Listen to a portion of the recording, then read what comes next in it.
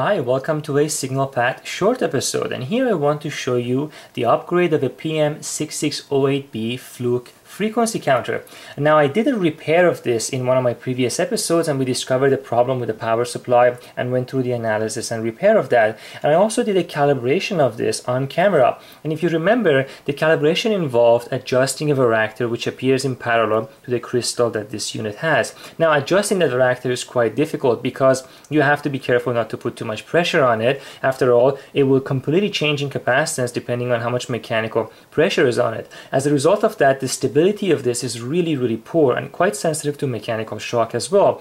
Now, aside from that, I didn't have any way of actually putting an oven controlled crystal oscillator module on there because I didn't have a module compatible with this. Of course, you can design one and implement in there, and in fact, this is exactly what's going on.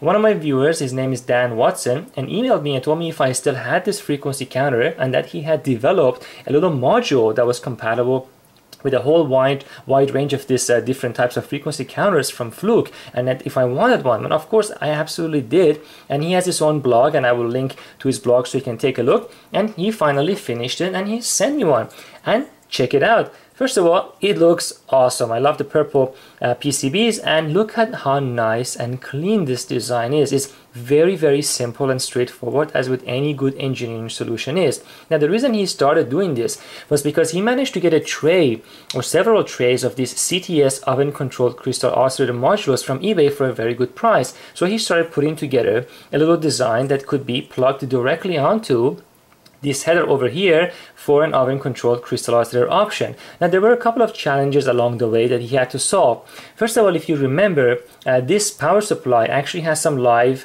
DC voltages coming out of it, and those DC voltages aren't very good because they're only half rectified and then finally fully regulated with these external regulators over here that you can see connected to this heatsink. So the 5-volt rail is not present when the unit is turned off, and he needed that because this guy's run from 5 volts, and you need to apply 5 volt to it continuously even when the unit is off, so that the oven can kick on and keep this at a steady temperature.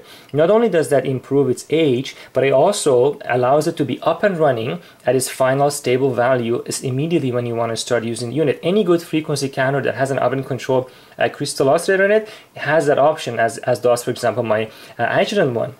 So he had to find a good way to do that, and he's actually using a Recom DC-DC converter over here, this little module over here, which converts the whatever voltage is available from the power supply during standby to power this guy on and keep it warm and running.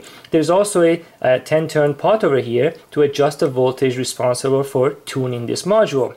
So as a result, you can tune it much nicer and much more accurately, and it's obviously much less sensitive to mechanical shock, as these things are designed to be quite a better. In fact, this particular OCXO has a 300 part per billion stability over a 1-year period, which is quite good, and its phase noise is quite good, and so on and on. And here you go, at the very back, you can see his information. There's Dan Watson and his blog address and the date that this board was manufactured. And you can see that in his design, he had a 24-volt rail available to him when his unit was in standby, because this is compatible with, if I go on this side, it's compatible to the PM66XX series. So mine obviously is actually a little bit different, and mine does not have a 24-volt rail, it has a 12-volt rail. But it doesn't matter, it still works nicely. It still is sufficient to get the DC-DC converter to give us a nice stable 5-volt. So having said all that, there's actually a couple of other information that's really interesting about Dan's website, is that he went ahead and he cut one of these open, and he shows you a full teardown of what's inside it, and he reverse engineered the schematic, and he has posted all that information in a couple of his blog posts. So definitely go and check it out. A lot of cool material to read and a lot to learn from. Now, I don't want to go over that because obviously he's done all the work, so I want you to make sure to go and see it on his website. So as far as we're concerned, now we want to do a couple of quick measurements to make sure that we're up and running, that we can do this replacement. So let's go ahead and get started. So first thing first, I'm going to plug this guy in and make sure that the unit is in standby. There we go. So now it's turned off. So it's basically sitting in standby. I want to make sure that I do have my 12-volt rail available to me. So I'm using the iPad, which is connected to the National Instrument Virtual Bench, and you can see a remote connection directly to it. So let's go ahead and see what voltage we have available. I'm going to try and not block the screen. Remember that the voltage is shown all the way over at the bottom. I hope that you can read that from the camera. I certainly can't from the LCD screen here. So let's see if we have our 12 volt available in one of these pins. I think it's this one. There you go, there it is. So you can see it says 11.994 volts. So we do in fact have a live 12 volt even when the unit is in standby, which is perfect because that's what we need. Now, when I turn it on, I should be able to measure the 10 megahertz reference that's already there, and then I have to find a way to disable that. So let's go ahead and turn the unit on. Let's get this guy, put it over here onto our ground, and let's see if we can pick up the 10 megahertz reference. There it is. Whoa, it's enormous. Hold on, let me get these cables out of the way. The camera is right here in front of me, so I really do need more than two hands here. Here we go. Let's change the scale here. Come on, one more time. There it is. So you can see that we have a nice sinusoid that's generated and filtered by the crystal directly, and it's a 9.3 volt peak to peak 10 megahertz. So that signal is definitely there.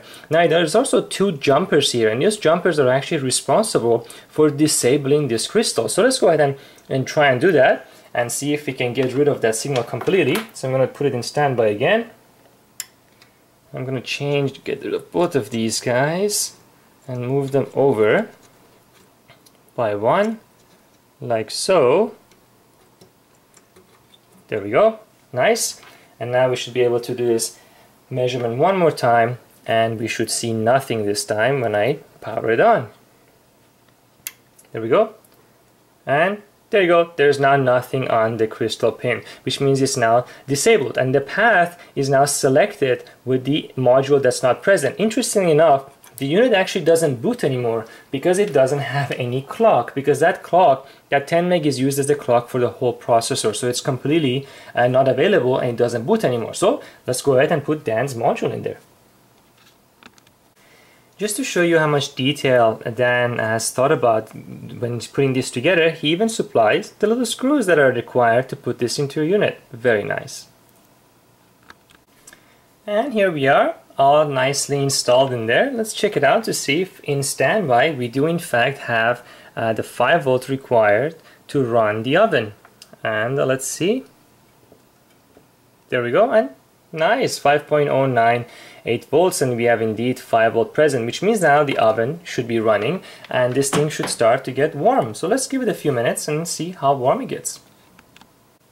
Alright, I've let this guy warm up for a bit, so let's take a quick temperature measurement here and see if we can capture that temperature, and it looks good. Let me just make sure we're in focus. We're looking at about 50 degrees Celsius, which is exactly what we should get for it. Now remember that I'm measuring the temperature from the surface where there is a piece of tape. You cannot measure it from the reflective part. You're not measuring the temperature of that case anymore. That's why you can see this weird variation in temperature on the metallic reflective part. But anyway, the temperature is about 50 degrees Celsius, and it's been 50 degrees Celsius for quite some time, so it has now stabilized. Now it's time for us to do another calibration and make sure that this is tuned, and then we'll be done. And here we are, I calibrated it again, and check out how nice and stable it is. It's quite amazing. It's significant improvement obviously over the old one, and I'm very happy with it. It's now calibrated back to my rubidium standards, so pretty awesome. And you can see that last digit still is drifting just ever so slightly. It's because I unplugged it for about a minute or two while I was moving things around, so I can adjust it again to make sure it's up. And yeah, I hope you enjoyed another short episode. The next one is going to be a regular episode. I have a nice oscilloscope that I'm going to repair, and then a bunch of reviews. So until next time.